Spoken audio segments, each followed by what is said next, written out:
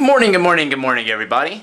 Today I am working on the torso, and I'm still not really happy with this area, this very complicated joint back here, how I'm going to reinforce it, how I'm going to make it super strong, how I'm going to make it not too far apart, the exomuscle anchors, because I have to fit it in there, and by making the plates really far apart, it makes the muscle anchors that go in between them really big, which makes them have to become more bulky, and so I'm still working on this, I'm thinking about it, I'm not entirely sure yet. I pretty much got the front part of it done, I got the side part done, that was super fucking easy. Got that done. I need to finish the back before I do the next piece on the side, so I haven't done that yet either, but I might be able to throw that in now actually. But I don't know what I'm doing with the back yet. I'm just still not happy. So I need to think about that. I'm going to try to get some of that done.